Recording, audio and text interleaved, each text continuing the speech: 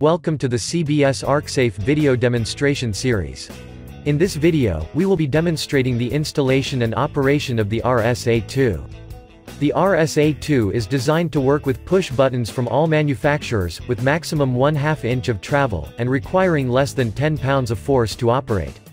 Using the RSA-2, it is possible to operate anything from motor control center operation buttons, to operation buttons on a circuit breaker, with ease, and only minor adjustment.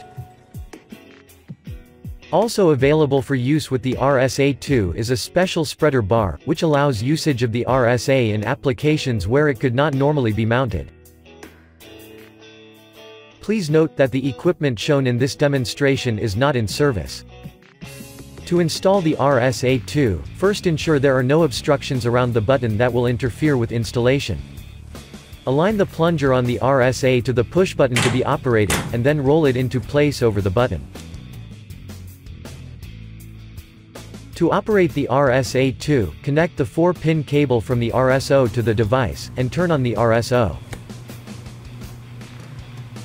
Press either the close or trip buttons on the RSO to operate the RSA. Turn off the RSO when operations are complete.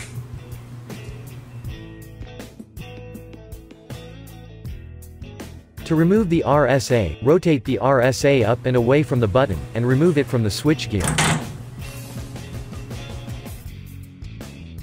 If you have any questions about this, or any other CBS ArcSafe product, please feel free to contact us by phone, at 1-877-4-SAFETY.